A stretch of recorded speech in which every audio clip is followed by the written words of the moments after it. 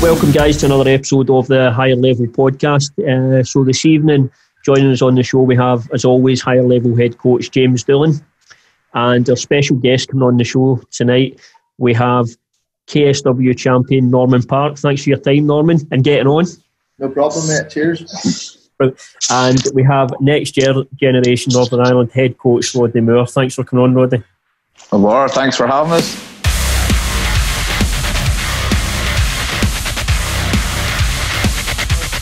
so we've obviously been chatting a wee bit off camera about the current situation and how everybody's getting on with things. Norman, you're out in Poland at the moment. I've been here for a couple of weeks, mate. I didn't really want to come, but I was kind of forced in a way. But, I wanted to stay back home and train for this fight, given the circumstances where this boy used to train at. You know, BAMMA used to train here, so I think it kind of hypes up a wee bit more and throws a dig at him. But I've been here for just over 2 weeks, and I'm not going to stay the full time. I was planning to stay till the fight, but I'm going to come home and finish off with finish training with Rodney for the last 3 weeks, and then we're going to head over there fight week, maybe a few days before the fight, and then just like always, just go and rip shit up and get the job done. Two-man army. Yeah, always. Hey, James. Hey, mate. All right. And what's it like? Two James. What's it like out there in terms of, we hear things are relaxing a wee bit in the UK, they seem to be moving a wee bit, things are moving along, but what's the situation in Poland like in terms of your training and social distancing and all that? Oh, there's definitely, I think, I had a friend back home, Logie, you'll know Logie, Rodney. He sent me the steps. You know, Poland's about 3 steps ahead or something from the UK and Ireland, so everybody's back to everything here. Work, restaurants are open, health suites are open, the gym's just open to the public there. I think it was the other day, a few days ago. So it's basically all, they still get their social distancing and stuff like that there, and some people wear their masks and stuff, but I didn't wear a mask on out bullocks, you know. I think, you know, they blew it out of proportion. Exactly. They blew it out of proportion a bit too much, I think, and but I mean, a lot of people's going to listen to what they say. So, but I think you can see back home, everything's starting to ease up back home, and the retail shops are starting to open too. And I think I seen on that page back home, the North Coast page, there was no new cases of the coronavirus. So I kind of just laughed at it and just thought, right, I better not say too much because I'll get a lot of enemies here. But there's a bit of controversy. Aye, but you know, I see they're just a couple of weeks. I think it'll just be the exact same as it is here. Everything will be opened up, gyms opened. I'm sure everybody wants to get back to the gym too because I don't know, like Rodney, them boys have been doing a wee bit of training. I'm not too sure, but I know when I get back, we're going to be training for sure. Oh, I know, we're doing wee bits of pizzas there, summers. Better not say too much now. Secret fight club. And for you, Rodney, obviously, Norman coming back over, are you going to pre-plan some training? How are you going to work it when he gets back into Northern Ireland? Aye, we'll just work out. We'll just sit down, and whatever days he needs to train, and whatever bodies he needs, we'll arrange it, you know. But I say there is a handful of guys I'm doing bits and pieces there. Just keep it taking over, just his last couple of weeks. Just before Norman headed to Poland, you know, we kind of talked about doing something, but again, it's just like bag work and pad work and sprints and stuff. So on the bike, on the bike. There's a lot of Lance Armstrongs about now. Well, you do get a bike in the country, man. They're all on the bike. I've saw that people are looking for bikes, and I don't think you can pick up a bike. Bikes and weights. You can get weights anywhere, man. There's no weights, no bikes. And then a friend of mine owns a motorbike shop, and they're going like crazy too, man. He's blessing in disguise for him. And I don't know if you've seen it here, the bikes are that short of supply that somebody tried to take Stevie Ray's neighbours, didn't they, James? I've seen that. Crazy. No way. That's probably not the sight you want to see when you steal a couple of bikes and turn around and Stevie Ray's flying, haven't you? With this fight coming up as well, Norman, obviously Gamrot, an opponent you're familiar with, this will be the third fight against him. So in terms of Are you looking forward to this more? Because there seems to be a wee bit of niggle between you both. Well, it was the second fight. There was more tension in the second fight, and it was more like it was just a hot-headed fight, to be honest. But it was good for the fans and the promotion. The promoters liked it too. But tak jak już wspominaliśmy, Norman Parke, prawa ręka, chcą się bić. Zapowiadali i zaczerwienił się nosem Normana Parke'a. Teraz rozsiądę, żeby strzelić łokciem. Katarski dobrze przyprawiony. Odgryza się cały nawet, żeby przyjąć pozycję znów, wypuścić lewej prawy. Parka bitka jak się patrzy. Nieprawdopodobne jest to, co fundują nam zawodnicy. I było, jest.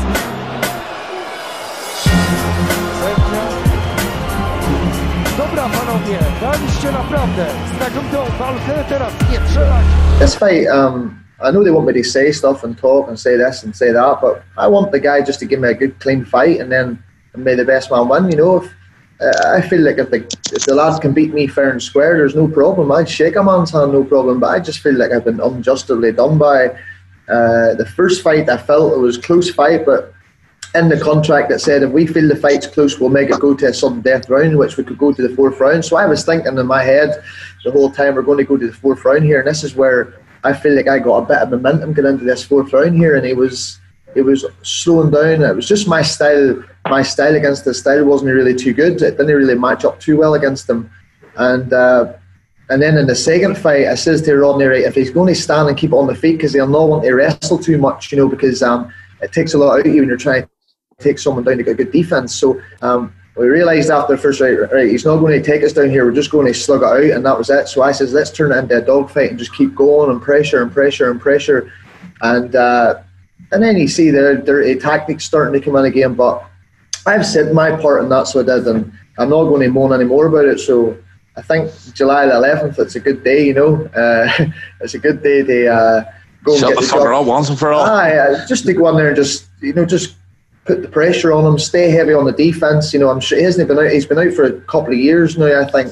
He hasn't fought for a couple of years, but he did the ADCC competition there and he got beat by Gary Toonan, so there's no shame in losing to somebody like that there. But I mean, he's obviously worked in his overall MMA game too, but I think my style is just bad for him too, you know, and then I'm kind of not going to respect him too much, just go in and just kind of let it go and when they pressure, you know, because when I was in UFC, there was a wee bit of pressure there too, and I never really kind of fucking hit all cylinders in the fight, and then you look back on it and think, oh, what if I did this and did that, but then again, you're fighting tough competition too, you know, it's not just as easy as that there, but I'm just expecting a good fight. It's going to be a wee bit weird too without the fans, but I'm looking forward to it, you know. I'm just getting prepared for it, and you would have had the fights in the Ultimate Fighter without the fans anyway. That's right, James. That'll help. I experienced that before too a wee bit, so that's where it kind of helps a wee bit. But it is going to be a bit weird walking out there and you're not going to hear the crowd, because it's good to hear the crowd. I like the feel of the crowd too, you know, even if they boo or cheer for you. But I didn't really mind if they boo against you, because it's the end of the day, it's just you and him fighting in there. But I just want to see how he reacts to it, you know, because he's never felt, you know, fighting in just basically like a hard spar. So you hear the smacks and hear the punches and you hear the corner shouting and all. Yeah, that's what you'll hear. You'll hear definitely hear Rodney, like no problem. Pure Ballymena accent. You don't understand it. You have no clue what's going on. Oh God, you wouldn't belong getting frostbite. And these new shocks that I got as well. You see, I had to turn the hill just up to my, what do I say? I had to turn the hill up to my foot there, just so the sock would go longer. The mother got these trainer shock things there. And you know, and I'll be talking to him during the fight too. I'm going to try and poke at him a wee bit, you know, try and get him riled up, because I'm not too sure what way the fight's going to go, but I got a feeling he's going to maybe try and come out and play it a wee bit cautious and maybe strike a bit, and then maybe at the end of each round try and get the takedown, try and sneak a takedown to score the rounds, or else he's trying to go out there for the quick submission or something, because he's really good at heel hooks and they're very good when he's on top, but he needs to get you down first, and his striking game, like, I feel my striking's better than his, I know he did a lot of damage in the second fight, but he's not really a hard puncher or anything like that there. He hit me on the same spot a few times, but I think it was just my will and determination, just keep pressure on him, because the coaches where I'm training at here says he doesn't like that whenever you pressure him and you've got good defence. He always seems to get the boys to the ground, and that's where he's comfortable, I think the other thing as well, that's something you said, he's not fought in quite a while, and you have been fighting and winning, so you're on a 5-fight win streak at the moment. Obviously, some really good wins in that time. All decisions. Hey, listen, it's still a win. It's a win. Oh, I'd love a good finish in this one, I'll tell you that. I'd love to just pop the cherry, and that's it. That's me ready to keep going. but confidence-wise for you as well, obviously, you coming off it, you fought the Polish zombie, you've now the KSW champion, so confidence must be high for you getting into this as well. Well, I've been a bit more active, so I think that's going to play into my favour a wee bit too, and there's going to be a lot of pressure on him, because we've been hearing too that he's fell out with KSW for a while there and he's looking to go to the UFC, but so that's the reason why he hasn't fought in a long time. But I can see his point. He wants to go to the UFC to test himself against like the tougher people, I see that, and where he's training an American top team and they've been blowing smoke up his arse saying that he's ready for the top 10 and blah blah blah, and I says, well, he needs to get by me first, so if he can get by me first, then fair play to him. But other than that, I just can't see it happening. But they've been asking me this question, are you trying to stop his dreams from going to the UFC? And it kind of puts you in a bad position thinking about it, because whenever I was up and coming, that's where you wanted to be, to the UFC. But I've been there and did that now, so my scene's in the KSW. I like it here, and I just signed a new contract, so I can't really disagree with what they're paying me good money now too, and they'll not hear me cry anymore. Getting them stick all the time. It's something we've spoke about as well. We going to the big teams like American top team. It doesn't always benefit fighters. It's something we've spoke about in the past, James, isn't it? It's just a cattle market there, I think. I think they just go there, and there's so many of them. They're not really getting a lot of individual attention. They're just another number in a big room, I think. I've noticed that for the people I know who's went, and not a lot of people have had a lot of good things to say about it. Not just that, Jim, just some of these kind of super teams in general. I would agree with that too. I think well, Tony Ferguson's a beast anyway, but Tony Ferguson doesn't really train at a big camp. He kind of trains on his own with a few group of boys. He's got his striking coach, he's got his grappling coach. He does his thing on his own, so it can work for you and it can work against. I think some people want to go there to see where they're at against other fighters, that are already in the UFC, to see where they're at in terms of level, how they train against them, spar against them. But because whenever I went to train at Alliance in San Diego for them a few years, I loved it. It was good training, tough training, but and I knew I was kind of there anyway. You could train with Michael Chandler, and Ross Pearson was kind of there in the scene at that time. And it just kind of gave me a bit of confidence to see where you're at in terms of that level. But it can work for you and it can work against you. But the fight's a different ball game. I realised that they're putting all of the effort into the training, thinking you're the good guy in the gym, but when the fight comes, you didn't really fight the way you should fight. And so that's something I kind of changed a wee bit. Fuck what happens in the gym. Whenever the fight, the lights turn on, that's time to fuck. That's where it counts. That's whenever it matters. So that's where I kind of took that on board recently, whereas before it was like, all right, I'm sparring with Michael Chandler, I'm getting the better here, I'm a stronger fighter, blah blah blah. But that means fuck all. Like whenever you're in the fight, this is when it, that's when the eyes are on. It's a different ball game then. So as James says, it doesn't really matter. It's good to kind of see where you're at in terms of level, gauge yourself, spar with some boys, but it's not the be all and end all. Like I'm sure you'll know too, James, that like Stevie being out in, where was it? He went to TriStar for a bit. TriStar, and he was there for a few bit, and then he came back. So, and he's did even better since since he's been back with you guys too. So, I think it's just. Go ahead.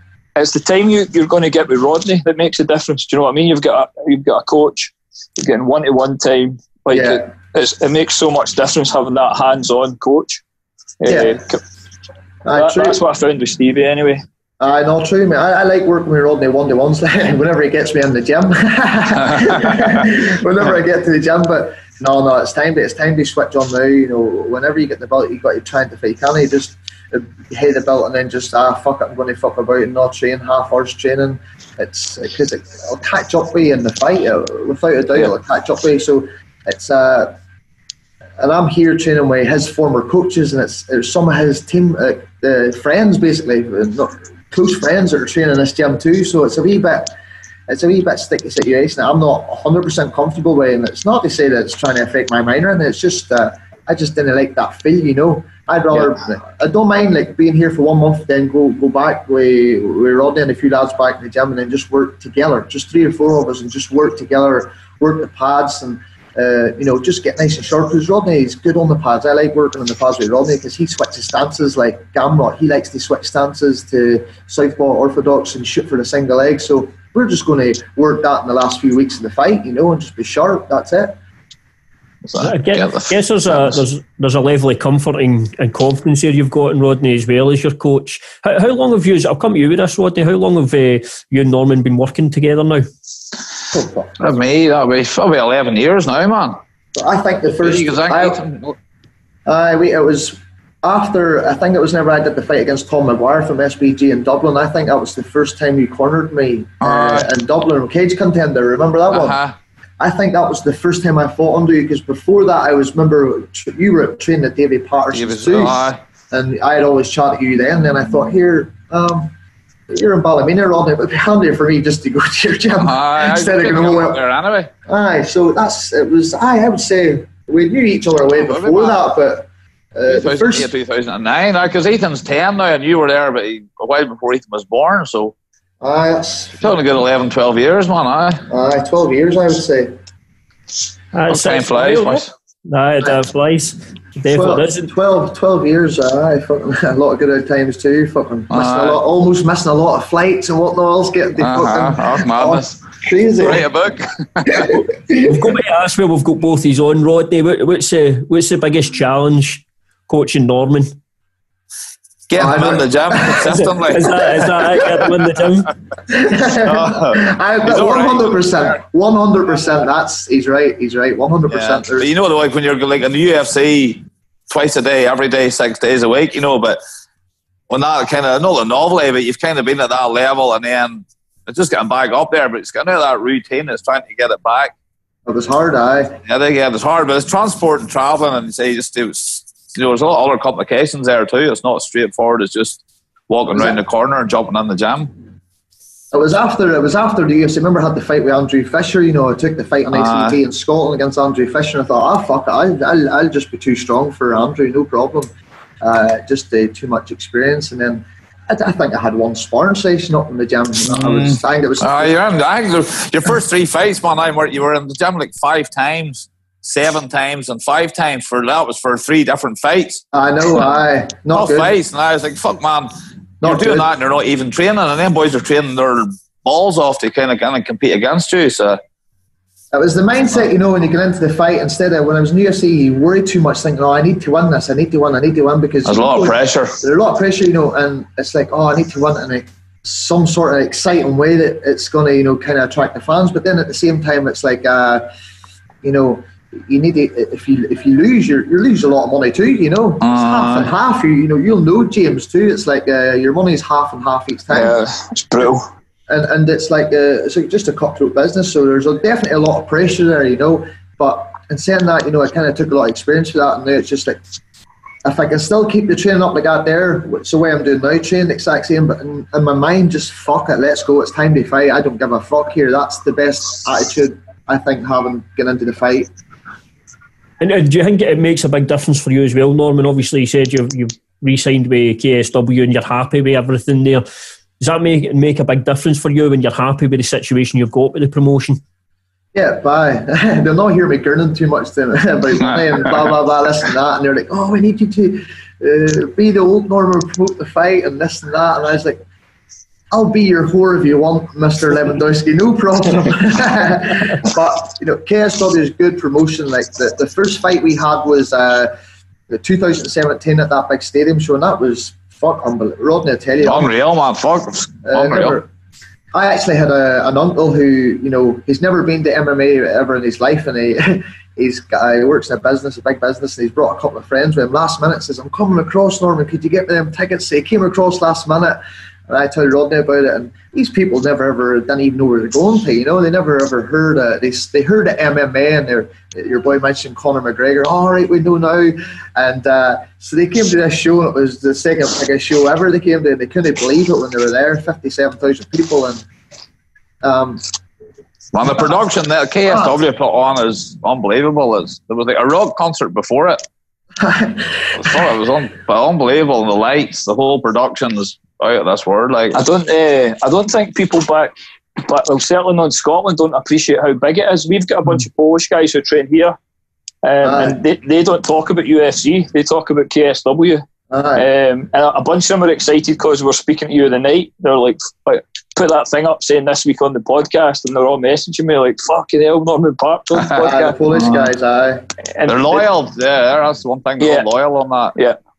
I think they appreciate. Sorry, James. I think they appreciate, you know, just somebody, because they, you know, KSW, it was all Polish champions, and then they've been known for a wee bit of this and that, the promotion, you know. But then after a while, you can see it's becoming more European standards, going worldwide now, because there's you got Scott Askins, the middleweight champion. You got Phil de Vries as the heavyweight champion.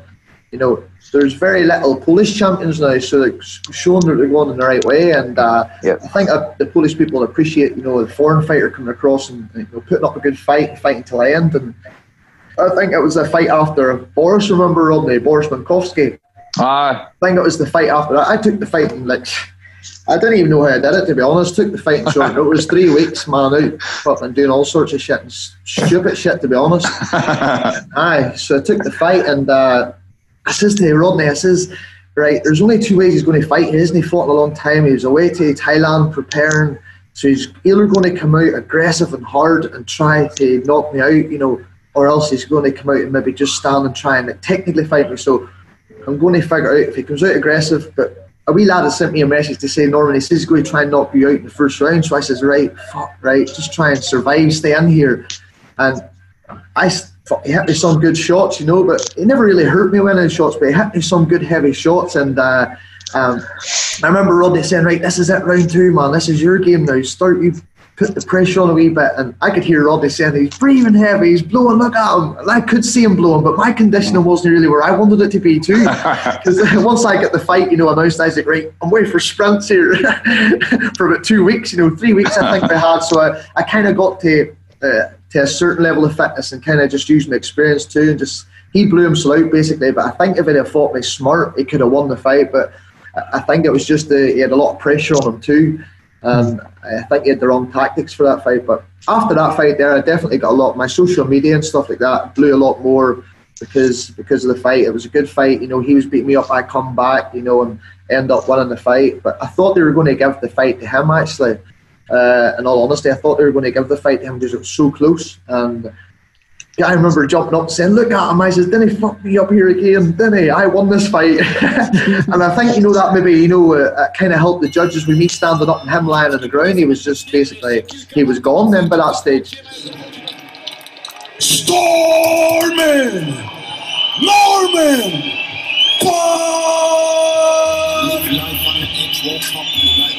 A więc druga runda również zapisana na korzyść Normana Parke.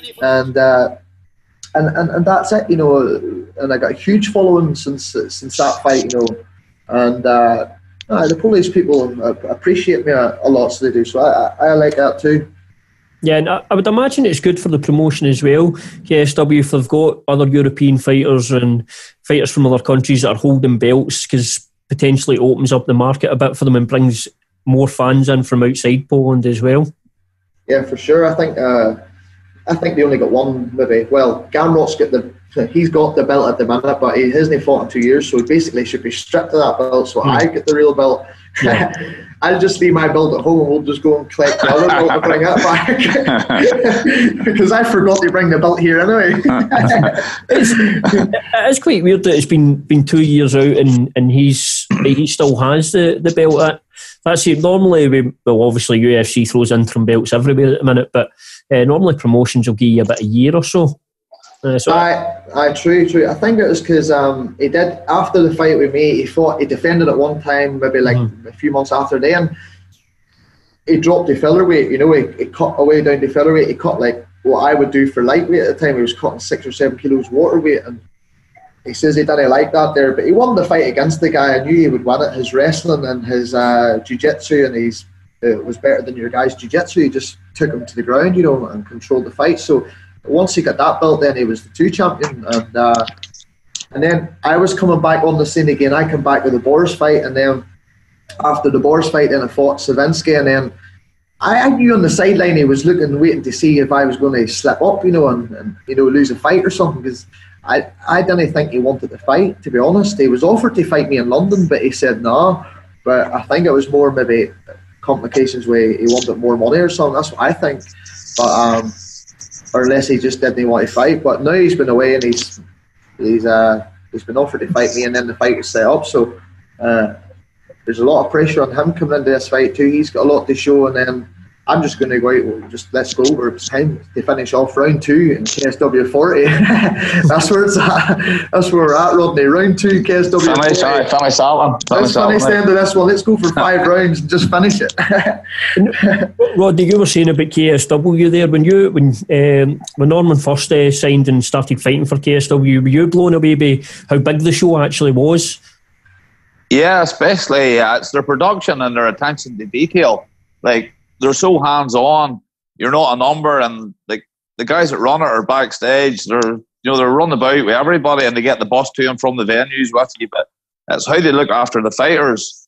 Food, the supplements, IVs. Man, they put a room up for you to get IVs and stuff, like medicals and all, and then the whole production at the show. It's just down to the second. No, it's I always sat back and watch shows in the background and how all the things are done and compare different shows. And by far there's that, and there's one show we were at in China, and that's the best production and best running outfit I've ever came across. And it's mostly ran by women. KSW backstage, all the bar jobs are all women, and they don't take no shit from nobody. No, they're unreal, man. It's crazy. Brilliant, it was. What was the show in China? Was it one? No, it was that from his Wing Chun Men or something. It was some random one. Talk about Wing Chun WIN CHEUNG, man. What do you pronounce that? I don't know, but I'm going to Google that shit. I was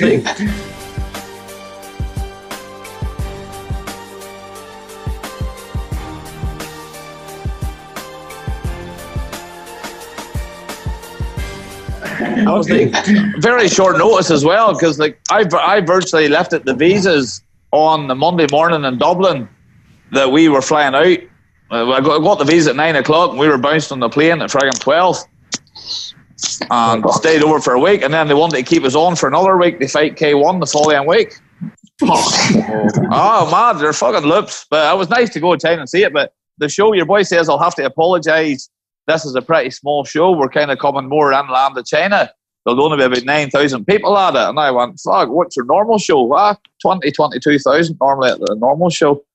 So that was one we Arno and Lisa went over and fought on. That's right. You like the food they made, didn't you? That's fucking disgusting, man. Legs and fucking heads floating about in the soup. All I wanted was plain chicken, green vegetables and rice. I couldn't get it nowhere. I love when we go somewhere or somewhere of a restaurant or something. This is right. Rodney's going to order here. What's he going to get? Can I just get a bit of chicken, please, and just plain rice on a plate? That's it. No sauce in it, and they're looking at me with 2 heads. Oh, do you want this? Or just rice and a bit of chicken. I'm so fussy, man, eating. Thank you. I just hate laugh every time. China's no the spot as well. You see some of the videos online, and they eat some fucking insane stuff. Here, man, we walk like a shopping centre. You get into a shopping centre, and there's an escalator, and there's a guy outside with a big machete, just cutting chickens in half and whatever, other cats and whatever was there, just hanging them up inside the place. There was no air conditioning, no ice boxes or nothing, lying on the floors. Fuckers. Nah, they're eating afternoons at elbows, them. Oh man, crazy. But it was good. It was good. And obviously, just to come back to you, Rodney, as well, just talk a wee bit about the gym. Obviously, you've got Norman, you've got Reese, who's doing fantastic now. Obviously, signed with Cage Warriors. In terms of the other guys in the fight team in the gym, who have you got coming through at the gym at the moment that you're quite excited about? You've kind of there's a lot of young ones like the wee guy Bradley Rice. The wee guy's only 15 or 16, man. He's like a mini version of Reese. Yeah, it was wee Dylan Douglas, Mark Andrews, a lot of wee guys still under the radar. They just haven't really broke onto the big scene yet. But there's a few wee guys just kind of, they're a 15, 16-year-old now. They're only getting to compete, but in Northern Ireland they can't really compete to their 18, you see, so they're kind of below the radar. But the wee Bradley will be one to watch. You know him, Norm, the wee kickboxer? He's a good wee lad. He's kind of, the last time I sparred with him, I seen the difference in his... just the difference in him straight away. He's kind of filled out a bit, and he was coming pressuring you, and smart wee fighter, like, and he switches it up and all too, like. So there's a couple of wee guys. They're all that kind of MMA breed, you know. A lot of them are starting off with just pure MMA, no other background, you know. But you had Reese coming through like them stages whenever like they were like 14, 15, just like a wee stick, you know, and then. Reese was like, I thought Mark Andrew would have been the one that would have kind of pushed more, but he kind of maybe met a woman and settled down, chilled inside a wee bit, I know. But and then Reese just came out of nowhere, and he's a strength beast. To strength, like he's the one who's he's the one who's number one in the country. I think he's the next one ready for the UFC, in my opinion. He seems to have found a home at 170 as well. That seems to suit Reese. Wee bit gutted the situation that happened with obviously Ross Houston leaving Cage Warriors. I'd have really liked. I like to see that fight. Like, I'd have loved to have seen that fight. I don't think we'll see that now with obviously Ross over in Bellator, and I think he's right. Reese is probably closing in the UFC, but that was a wee bit of a shame we missed out in that one. Aye. Who was it? Ross Houston fought against Nicholas Dalby, was it? Oh, that was insanity. That was what a fucking bloodbath. I heard it was. I missed the fight, you know, but I heard it just seemed blood everywhere, you know, and just heard it was a good war. But back and forward, Ross kind of opened Dalby up early, and then Dalby came back at Ross, but the guys literally couldn't stand. There was that much blood. Stopped. That's what I don't like about the Cage Warriors canvas, you know. It's a wee bit... It's well slippy, you know, in there. There's like a bit of water, a bit of blood. It's crazy, but... Because I think, you know, when Reese fought the fight against what's the guy, Rodney, from Andrew Fisher's gym? Perry. That fight there, like they were on their knees, they were up and they were slipping all over the show. It's like an ice strike. I thought, fuck, man. The wee ring round, was there like a cattle grab? The wee ring round. Now you say there's about 2 foot of the ring with just a wee blood trail, wee trot all the way around it. Because Reese got that choke on, and then he slipped and they kind of fell again. They couldn't get his hands out from to release it. There was the blood in that was shocking too. What a fight that was, though. What a fight that was. Some fight, aye. It was, and then obviously Reese went up and Perry's went down. I noticed that there, but I think it was Reese. Like there was one time when we went where was when we went to Newcastle where Reese was fighting? Remember, he had to cut a well lot of water. Remember, it was like 6 or 7 kilo he had to cut. I think it was maybe. Was that a BAMMA Bellator show? It was, it was not. I think it was just the BAMMA on its own. Birmingham was that not? Was it Birmingham? Must have been. I think it was Birmingham. So I remember the people recorded him. It was ITV or the guys from Dublin recorded the weight cut and stuff. Your boy, what's his name? What do you call the guy from Severe MMA? McGrath. What do you call that guy, McGrath? Niall did the wee recording thing, Reese cutting the weight and stuff. It was that time there he cut the weight, and I think it was after that he realised, he didn't like it. But even though he won the fight, he didn't like cutting that much weight, and he just felt it was brutal, and he was starting to fill out more and get that kind of man kind of strength kind of kicking out, because he's only 23, 24 at the minute, so. He's a big lad. Have you noticed a big difference in him? See knowing he doesn't have to cut that weight anymore, have you noticed a big difference just in the gym? strength. Definitely. It's like really a weight lifted off their shoulders, because you can concentrate in the fight now. It's basically, because a lot of the fight is worrying about your weight cut. So the way One FC do it, like if everybody's a 155, you move up a weight division and fight at 170, which makes a hell of a lot more sense. That's the weight cut's a pain in the fucking arse, man. Even for coaches too. I don't know about you, James, but you sit in the sauna and friggin' do the hot baths and wrap them up. I hate it. I absolutely hate it. I get flashbacks to when I used to do it. I'm scarred. Like, your woman wants to go to a sauna or a spa to chill out. I get PTSD. Yeah. We put a sauna in this gym about a year ago, and I think I've been in it once. I can't look at it, man. No, I hate it, man. It fucking sickens me too. Between doing it myself and then the amount of hours you've sat in with fighters as well. So yeah. Fight week we go somewhere with Rodney, and Rodney will not even touch anything. The chap will literally starve him, so say, well, I say, Rodney, you not ate yet? No, man, I'll just wait till you're ready, you're ready. I'm like, fuck that, man. Don't you worry about eating. No problem.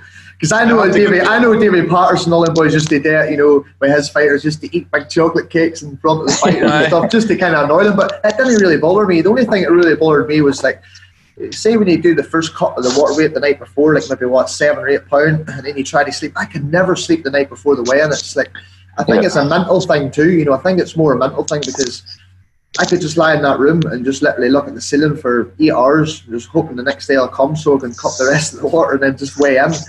But no, Rodney would just go the whole time without eating a thing, and it's... I turn on drink or eat in front of you. It's not fair you're starving and I'm sitting there like Lord of the Manor. I'm not really hungry. It's more the thirst thing the night before the weigh-in.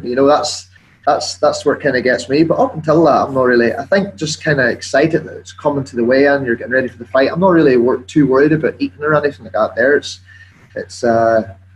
whenever I cut that weight the night before the weigh-in, and I'm not going to... Rodney making up the drinks, and I'm like, I'm going to take a sip of that. Hey, didn't you touch that?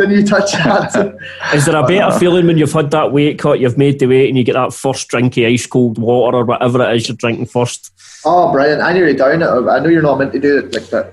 I'll take a couple of digestive enzymes, and I think I'll take at least maybe 500 ml. I'll take half a litre for sure. And then I'll just let that run through my body. But nowadays in UFC, you got to do it all orally. There's no IVs or anything like that there and stuff. But everybody's on the same level playing field. But in KSW, you can take IVs and stuff like that there, whatever you want. Which every man to their cell, whichever think works best for you. What do you think about it, James? I done the IVs a couple times. I actually preferred it, to be honest. Could just sit and chill with it. I don't know why you USADA banned it. I can see the. Well, I never knew that it was actually the reason why they banned it was because it was a masking for like a performance. You mask steroids with it, can't they? Yeah. I never knew that there. So plasticides and the bottles. Then the Russians brought in, they put it in glass bottles. And what to do? The plasticides in the bags. There's something to do with masking steroids and stuff, but I don't see why it's medical. I don't see why they can't do what KSW does and have a room with IVs and doctors giving them after. With proper doctors, not like that. That's what's insane about it, because obviously the UFC spend a fortune in USADA. You just wonder why USADA couldn't be in a room where the IVs are done by a separate company. I mean, they would have the money for it, and surely ultimately when you're rehydrated as much as you can be and you're feeling as good as you can after a weight cut, you're going to get a better product in the cage. True, it kind of rehydrates the brain quicker too, and because that's the last part of the brain, the body to get hydrated is the brain. And a few fights, there's been a few fights I've been in, and you've been hit a good stiff jab, and you feel inside your head shivering a bit. But if you're looking at the fight, me from the outside, you didn't really see anything happening with the legs or anything, but inside you can feel the head knocking about. But it's I seen me cutting. Remember the time in Australia, Rodney? Bro, we had one of the American boys gave us the scales, but they were way underweight, so they were. But we thought that they were over the weight, and fuck me, I was. Jesus Christ, I think I cut 8 kilo of water in 24 hours. Unbelievable. Almost passed out and everything. Then I stepped on the official scales out the back whenever I was weighing in for Colin Fletcher. I stepped on the official scales, 153 pound I was. I went, fuck. Rodney, give me that drink there. No. I said, give it. I'm nearly dying. Terrible, man. That was just on death's door. Like, and then the time, remember, I missed the weight for the Gamrot fight. I missed it by 400 grams, but that was tough. That's whenever I actually quit. I says, no, man, I'm not doing it anymore. My back was starting to fucking pulse and make like weird out fucking like my liver or something. I felt like it was twisting or something. And then I just says, no, stop. I gave him 30% of my purse so you can take it. It's insanity when anybody that's maybe a casual fan of the sport, or when they hear stories like that, they're like, thinking, why the fuck do you do that? Why do you do that to yourself? But that's what most people think. They just think, what's the point in it? And true, like, what is the point? Why can you like? I can see if you're adding another weight category in there, then they're going to just. It's a new belt, it's a new division, like a 73 kilogram belt in there or something. But you can take away from that and go like 150, 160, 170, 180, 190, blah blah blah. You could do it that way, but people will always just want to be that wee bit bigger too in the fight. But that's the thing. I think if you add in new weight classes, you're going to see people for the weight classes above trying to say, well, maybe I can make 165, whereas I would have no chance of making 155.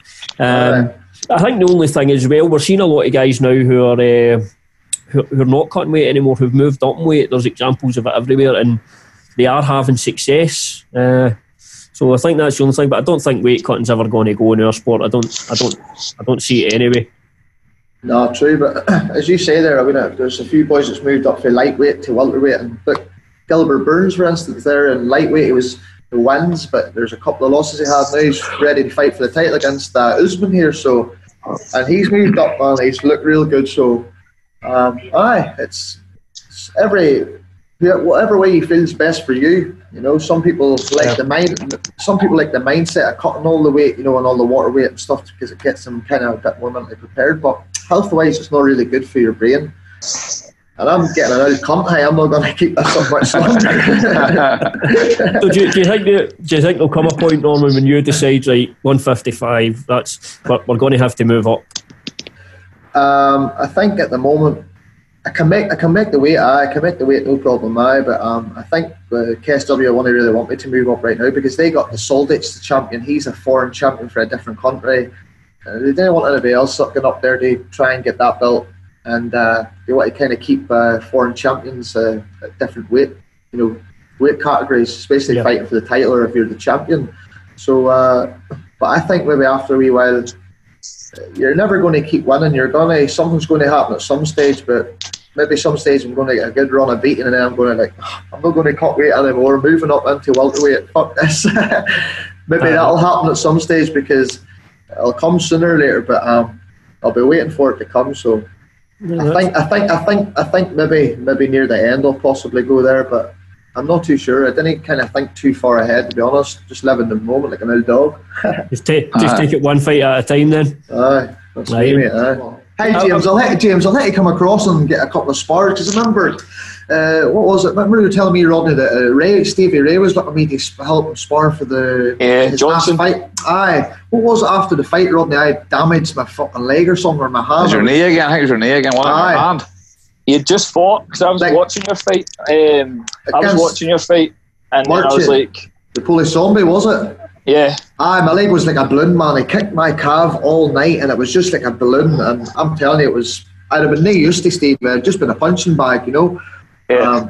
But he went and got the job done. I know he had a good, tough fight. It was, man, brilliant fight, back and forth, and got the job done. Yeah. That southpaw thing's something like, I didn't really like fighting against the southpaws too, but when you get to a certain level, you've got to be prepared for everything too. You're going to get them, man.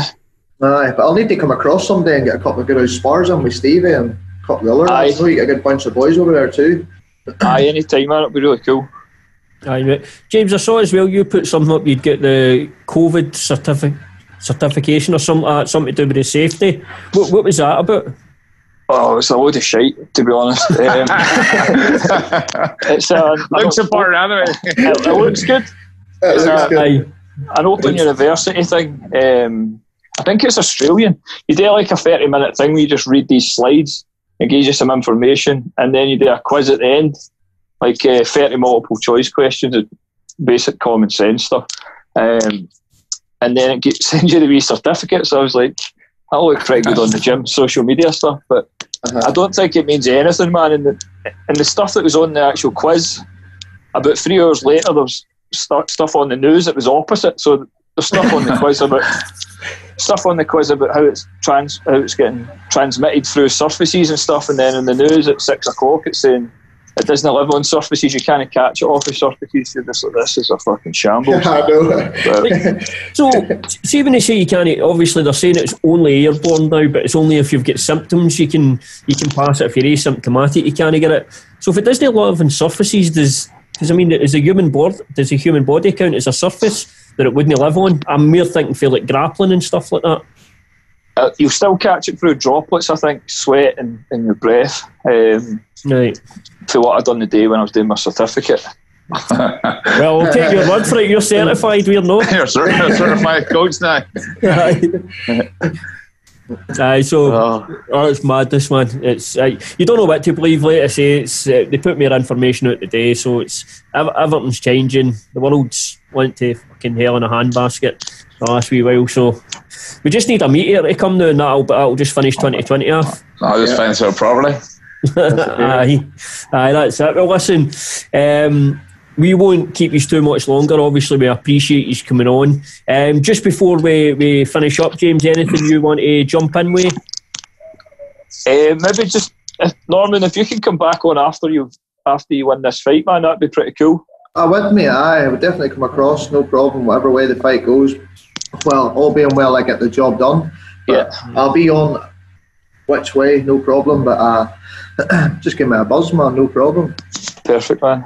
Well, hopefully you'll have the next time we speak, you'll have the belt. You'll know if you got the belt. Oh yeah, we're going into round 2 at KSW 40. I'm fucking get this in my head. I get this wee chip on my shoulder. I'm telling you, I want to fucking get this fucker. I want to get this fucker. One way or another. We got the perfect game plan to beat him. We know which way he needs to be beat. Pressure and good defense, and just fight, like just a good old blood fight. That's what I'm looking for. You know, it'd be nice and technical, stand on the outside, try and pick apart and play this game. Just get straight in his face and just fight hard. And whoever gives up, gives up. You know. Safe to say, no social distancing then. Oh no way, man! Definitely no way. And obviously, everybody can check that fight out. That fight's in the 11th of July, and I believe that'll be available through a live stream. People can purchase that through KSW. Is that right? KSW TV. Yeah, you get it through Android. What is iOS? I think the first time a couple of my mates had got it through their phone. The first time it never really worked through the phone, or they tried to stream it to the TV. It never worked, but it worked through the phone. But I think you can stream it to the TV now, and it's pretty cheap now. It's a cheaper price. I think it's like £6 or something like that. There's €6 or whatever. So if anybody wants a wee tip, the way I done it for KSW is I put in, use my laptop with an HDMI cable right into the telly, and boom, you're golden. Yeah, you're sorted 100%. Well then, listen again, lads, thanks very much for coming on the show, and for everybody tuning in. We always appreciate it, and as always, pop onto the Higher Level YouTube channel, hit that subscribe button and notification button, and keep up with the show. Thank you. Thanks, guys. Thanks.